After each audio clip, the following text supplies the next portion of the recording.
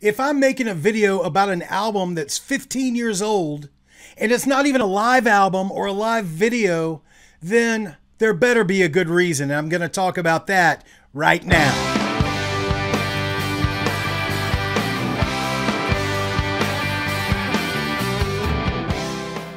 Hey everybody, Chris King here. This is the Love Live Music channel. Thanks for clicking on my link. If you've never been here before, a lot of times I like to talk about live music. I like to watch live performances, give my thoughts on them, listen to some live albums, maybe watch a old live concert DVD or something that I see on streaming or whatever, or go into live shows. Someday I hope to do that.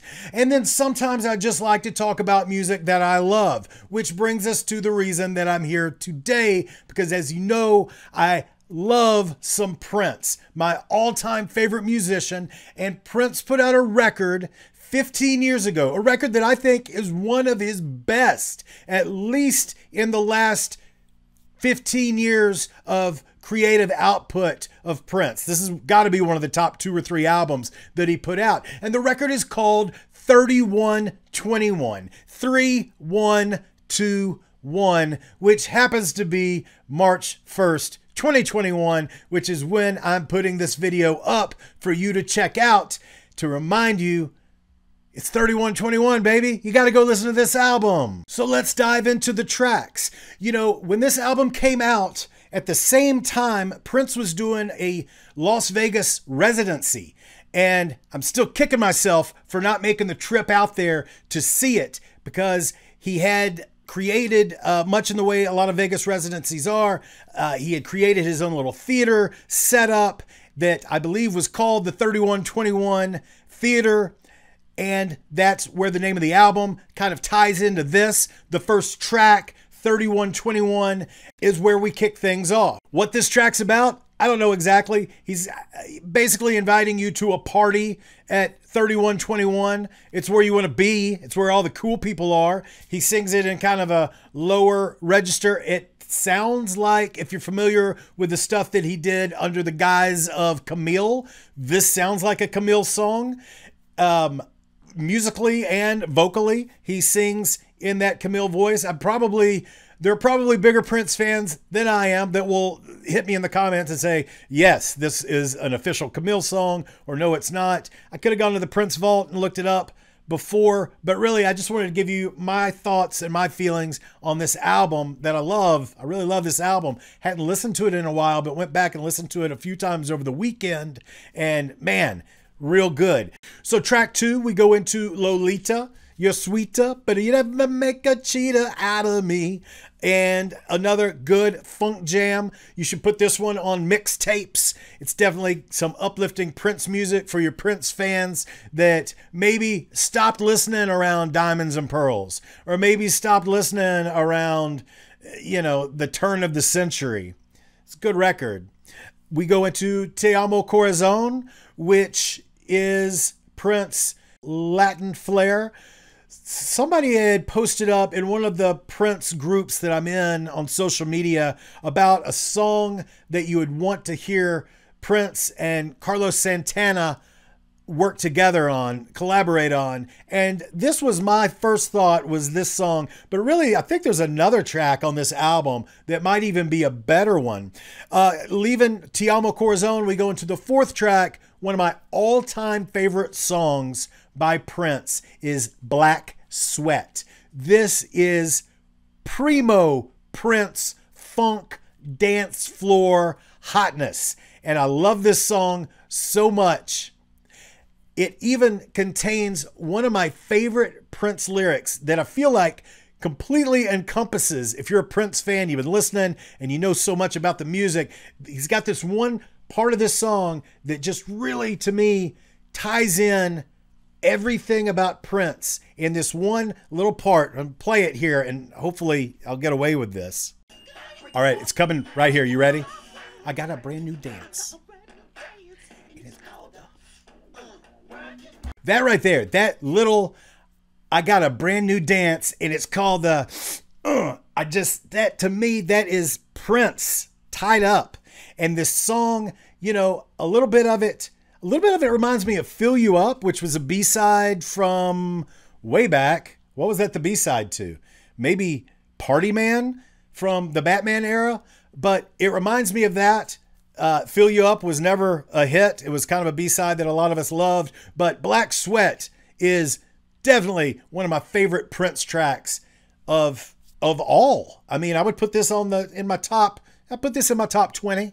Next, we go into Incense and Candles, which is a little bit of a duet. I think he's singing with Tamar. I know she's on a track later on the album, and I think she's the one that's on this track. I could be wrong. Incense and Candles, I like the song. It goes into one thing, and if I have to make a very short list of things that I've never loved about Prince, it would probably be when he relies on a rap style delivery. I don't think that ever really suited him very much. Maybe because when he tends to do it, he puts a lot of immediate energy into it, where I think maybe it would suit him better if his rap style was more laid back and cool instead of, hyped up and kind of in your face a little bit. So I don't know. That's just how I feel about Prince rapping. Clearly not one of the things he's known for as much as he is everything else, because he's Prince. Then we go into another amazing classic Prince track that you probably don't know unless you're a super Prince fan. And let's not kid ourselves. Those are probably the only people that are watching it this deep in at this point. But the song Love. I love this song. It's a long one. It's like 5.5 minutes. Go listen to this track and you'll be like, oh my gosh, this is my new favorite Prince jam. It's got this funky stomp kind of vibe to it, but parts of the song and even it's interesting that parts of the song I feel like take off like in flight. And the interesting part is it's when he's singing about flying so high, and it just really ties together that this song to me has movement. And that's something that I always look for in my favorite tracks, is a song that feels like it's moving. And that's how I process Love by Prince. Good track. Next up is Satisfied, a Prince slow jam, of which, let's not kid ourselves, there are a lot of Prince slow jams. And I can't say that I love them all. Certainly there are a few that I probably these days would skip over if I'm listening to a full album. But this one comes in at a tight 2 minutes and 50 seconds.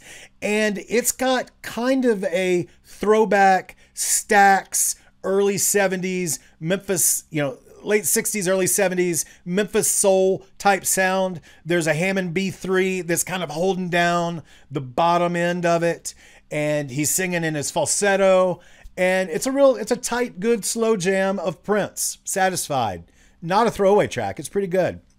Then we go into Fury, which I believe he performed on Saturday Night Live around the time that this album came out. He did Fury, and he did, I think he did the track that I'll talk about later that was the other duet track.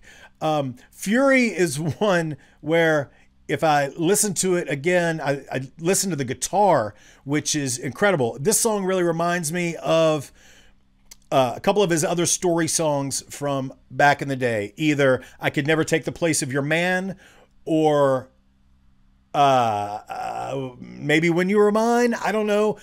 Then we go into The Word, kind of a guitar-driven song towards the end, much like Fury was a guitar-driven song throughout. But The Word, this is really the track, now thinking back on it, that I could hear Santana playing on, and probably because on the backside of this song, Prince is playing in a guitar tone not unlike Santana. Very much sounds Santana-esque. And it's a good track.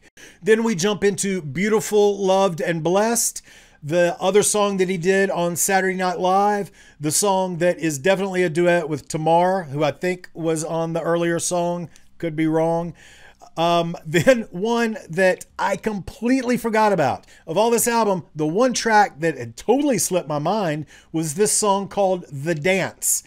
And hearing it again for the first time in years, It's not a bad song. As a matter of fact, when it gets to the last minute, we get into Prince, what I like to call begging Prince. You know, when he gets that kind of yelling, screaming, baby, please don't go kind of vocalization. Begging Prince is what he's doing, and it sounds really cool, and it's a good way to end the track with him, you know, talking to the girl he's talking to. And then finally, we wrap it up with one of my favorite closing tracks in the Prince catalog, Get on the Boat. And this is so funky. It clocks in at like 6 minutes.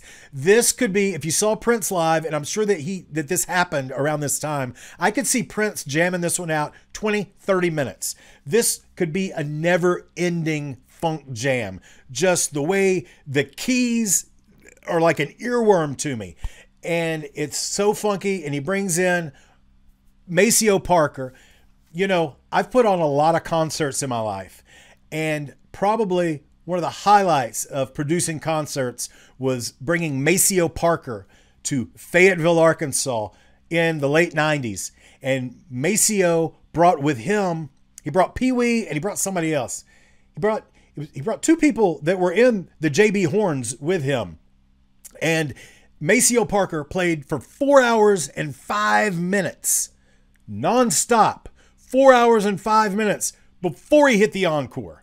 He had his son with him on stage singing some. But Maceo Parker is amazing live, still performing. You should drop everything to go see Maceo Parker if you ever get the opportunity. But Maceo's on this track. We all know he played live with Prince for years there, you know, for a period of time, maybe 15 years. Maceo was playing with Prince. I could be wrong.